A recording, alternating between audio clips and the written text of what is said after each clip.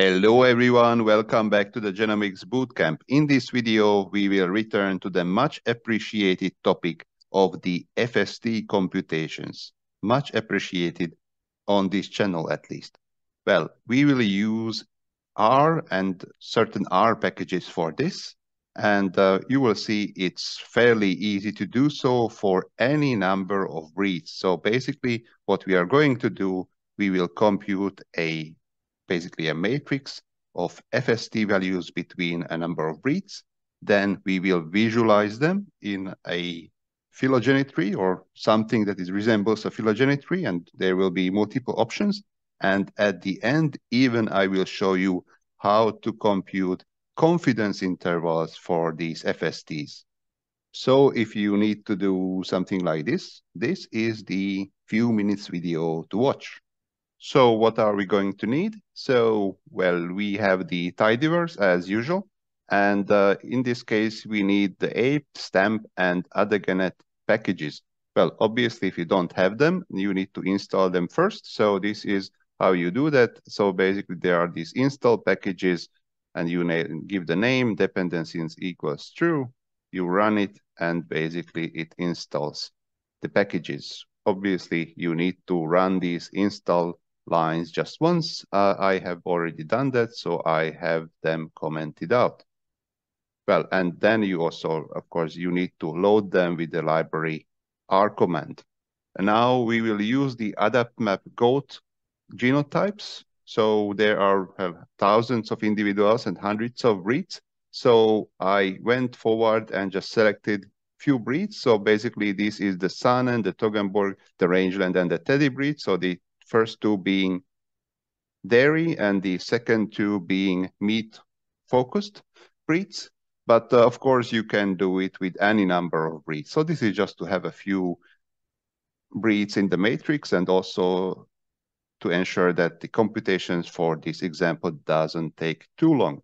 So in this case, I went forward, I selected these four breeds and wrote them out in a separate file, which is for me is the selected breeds.txt, which is then used with the keep fam statement of Plink, so that I keep only these animals or animals only from these four breeds in my dataset.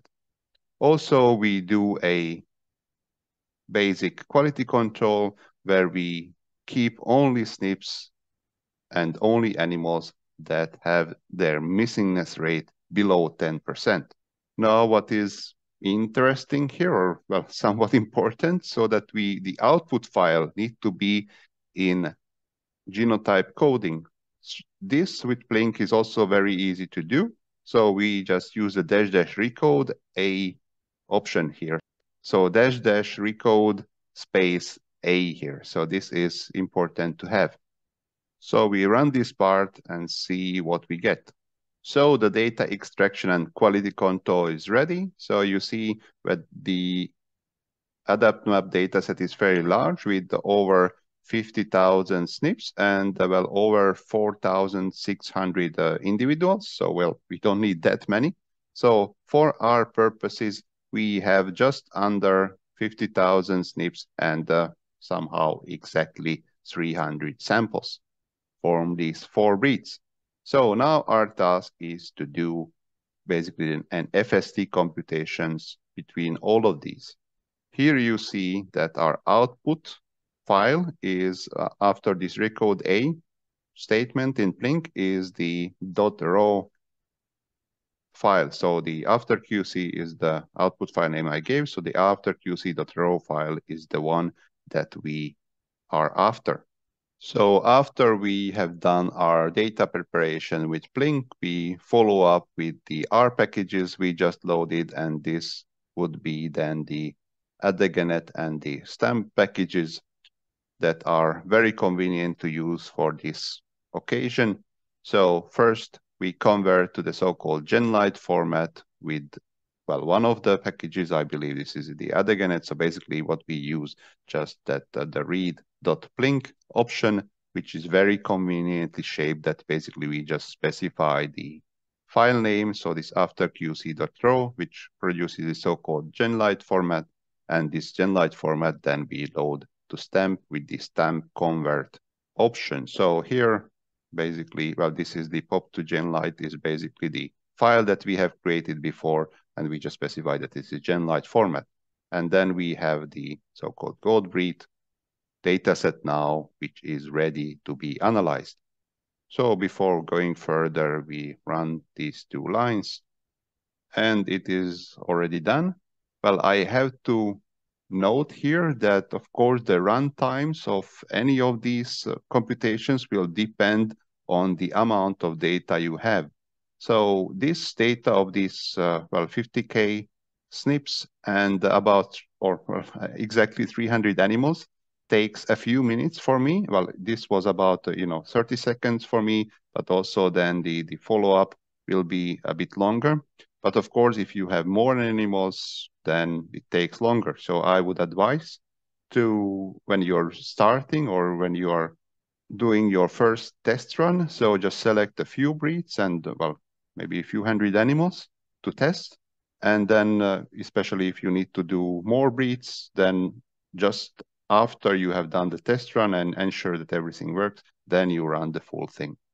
So, and we arrived to the start line of our video here. This is the line 40, where we compute this FST matrix. And, well, it is really, really easy to do. Basically, we just say stamp FST, which is basically the name of the R function from the stamp package.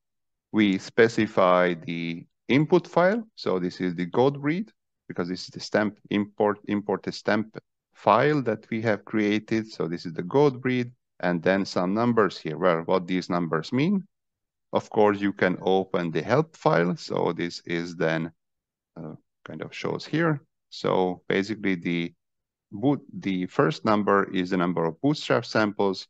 The second one is the percentage to calculate the confidence interval around, and then the n clusters is number of processor threads or cores to be used in the calculation. So if you're doing it in this on a larger computer, you can specify more clusters or more processors, and also we can do confidence intervals. Right now, we have it at 1, because if you just scroll down a little bit, so here it says if this n boots, so the number of bootstrap samples is less than 2, then no bootstrapping is performed, and therefore only the matrix of FST values is returned. So this is what we want at the first step. So we have it like this, and, well, run it. So this is the step that takes, well, a few minutes to complete. For me, it took, I don't know, 2-3 minutes to do so. But, well, it finished successfully. So if you then open this goldbreed.fst dataset, or just run it like me, then you have basically the FST matrix between the breeds. So this is the rangeland, the Sun and Teddy and Toggenburg, and you can see basically the FST values between them. And you see also that, well, some of these FSTs are, well, closer between some breeds. Some of them are quite far, to be honest. Well, the point 18, for example, between Teddy and Toggenburg is really, really large. So, but so that you have all these pairwise combinations. So if this was your goal, you already reached the goal. But you can do, of course, better, because you can also visualize these values in a very nice way in phylogeny trees. So this is coming in the next part. So we basically, well, have this one line with this neighbor joining trees, and then with the NJ option here. And then if you do this, and you can run it with the first step kind of loading the distances from FSTs, and then the second one is then you plot, and you have a really nice, well, somewhat basic, but still neat phylogeny tree, or basically a tree of distances visualized in this very neat plot. Of course, you can do, of course, better with the plot philo option here. Here I also bring up the help file for the plot philo package, or well, it's not a package, but it's an R function. And you see that there is a lot of options here for these labels, the nodes, the edges. So basically these lines or the nodes are the endpoints of the lines and all this kind of stuff here. So you can play around and see what each thing does. So I went ahead and just to show you a few things. So what I did is just I colored the tips of these lines with a different color and made them a bit bigger. And yeah, so just made them a bit larger in general, because it's always good to have things larger, more visible. So you see that there is, well, this is what we got. But of course, you can go ahead and change many other options. Now, also, there is a neat possibility to have a different type of these trees. So this is, you can reach just by specifying the type. So this phylogram is the default one, but if there is this cladogram, which looks like this, so if this is the one that you prefer for some reason, of course, you can go forward.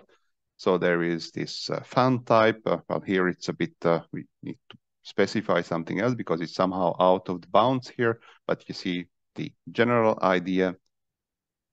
There is the unrooted tree, there is the radial tree, and the so-called tidy tree.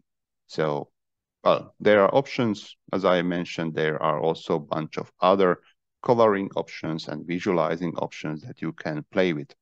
So this would be for the visualization. And then what I told you at the beginning, that there is also a possibility to compute confidence intervals for these FSTs. And also I mentioned already in these videos that there is, at some point, there are the number of bootstrap samples that you can specify. And well, this is the one thing that you need to change. Well, if you do so, please do me a favor and do it with a larger number of bootstrap samples. I will use 10 iterations here just to, to be somewhat quick in this demonstration. But just please note that the default is set to 100. So if you do anything with these bootstrap samples for other than plainly experimental purposes in terms of trying out, so if you want to actually use these results, please choose at least 100. Yeah, so this would be the minimum I would use. So of course, if you want to try it out as me here, so of course you can do a bit less, so it runs quicker. But well, if you want to use the results, then use at least 100. So what we need to do to compute confidence intervals, so nothing else than change this first number, or the number of bootstrap samples in this FST computation. So we go back here, and for my purposes for this demonstration, I change it to 10 and run it. Of course, the runtime in particular for these bootstrap samples will also depend on the size of the data set you have, the number of reads. So this already finished for me. So at the end, it was not so tragic. It was basically a few minutes. And basically, we have this number of bootstrap set to 10. And if we run this, or basically we visualize the output, so you see now there is not a matrix as before, but a bit more information. So basically there are, well, actually there is also the matrix here. Then actually we get the p-values as well. So, well, there are a bunch of zeros here. So I believe this must be something that they are very significant. Because, well, there is, just should be very close to 0. And then there are the number of bootstraps for each population pair. So, well, basically there are the 10 iterations that we've specified.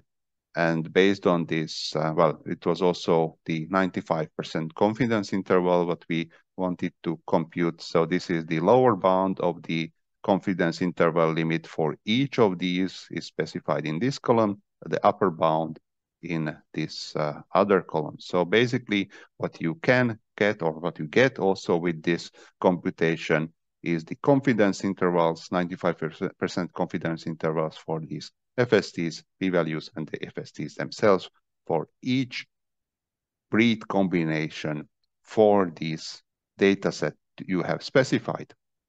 So I will end it here. I think this is a very neat application and a very neat use of genomic data, and basically the combination of genomic data and R packages. Both the stamp and the adegenet packages are much larger than this. They have many other functions and possibilities, and we might return to them in the future. But for this video, I stop it here. I hope you liked it. And for this occasion, for me, remains nothing else but to thank you for your time and wish you a really nice day.